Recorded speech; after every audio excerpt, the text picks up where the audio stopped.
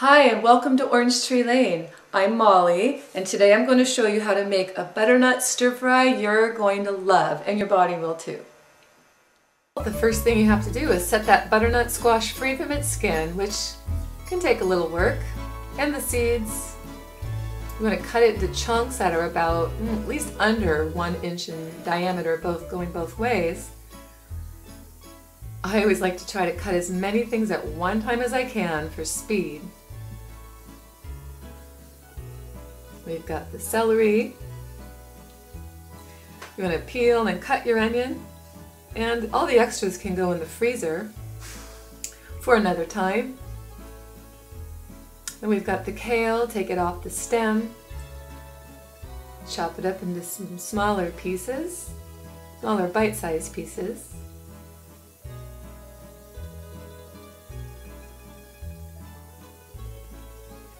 And now it's time to melt the butter in the pan and saute those onions for about 5 minutes till they're brown and a little bit limp when we add the butternut squash and the celery together.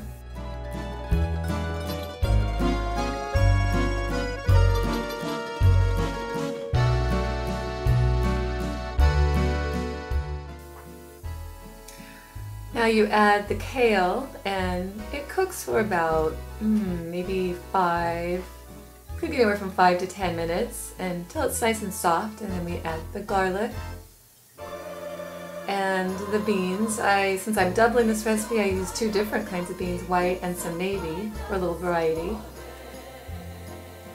And those can heat up, and then it's time to add the salt and the pepper.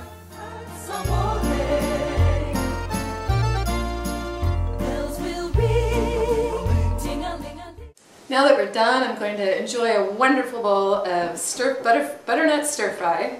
And of course I have to adjust the salt.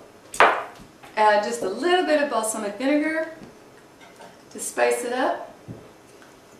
Something that you can do for people who haven't eaten butternut squash, or for small children, is to put their serving in the blender with some vegetable broth or some beef or chicken broth.